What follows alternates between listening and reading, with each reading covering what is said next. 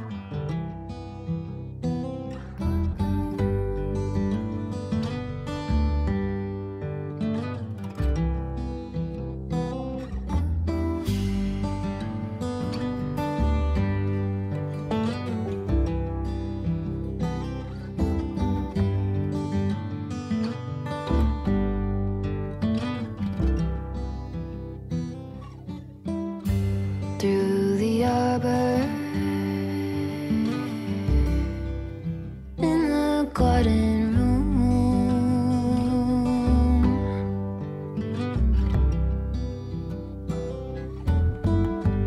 Wings are beating, baby, me and you alone.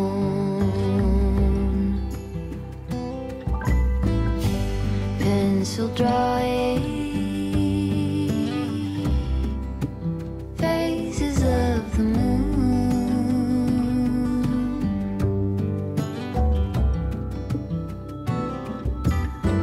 all through the stages, both becoming seen into.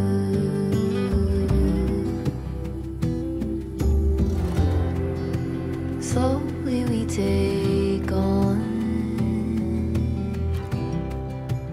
phosphorescence,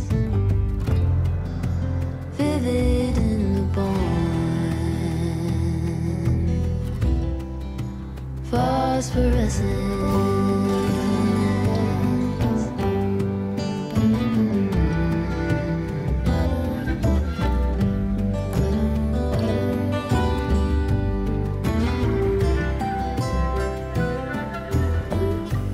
In the heavens,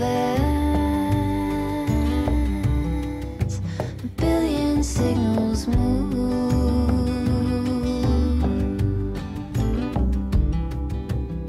So you guys, before we move over to the coffee bar, I wanted to share with you a recent find.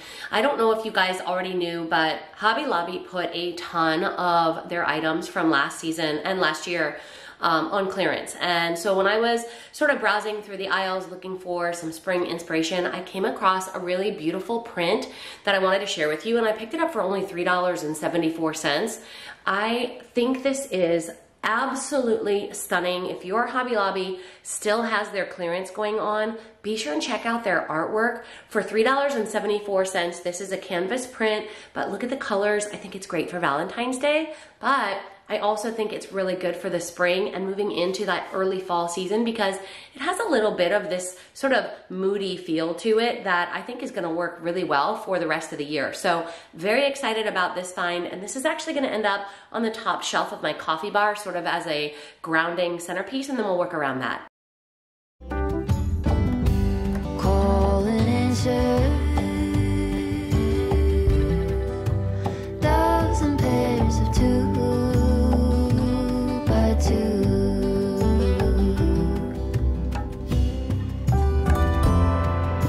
Slowly we take on phosphorescence, vivid in the bond. Phosphorescence.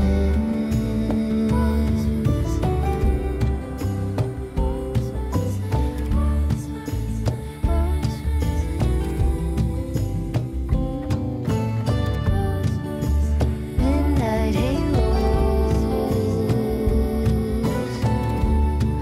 twist tied together,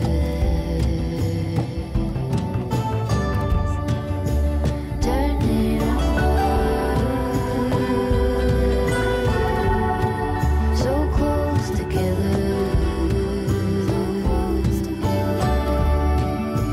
Midnight halos.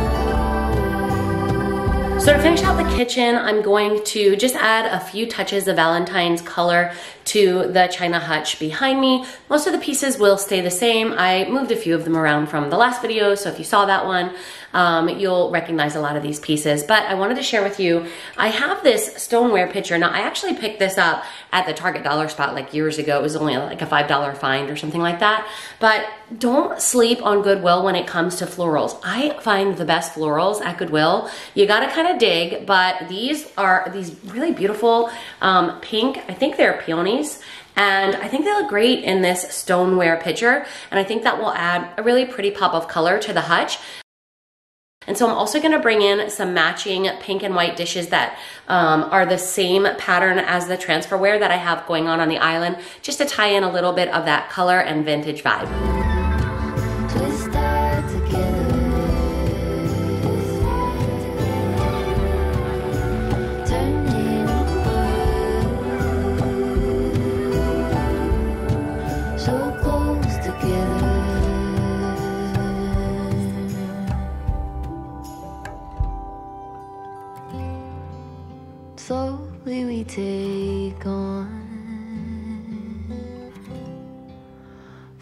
phosphorescence,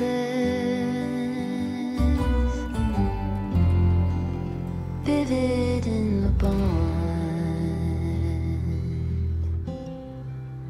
phosphorescence.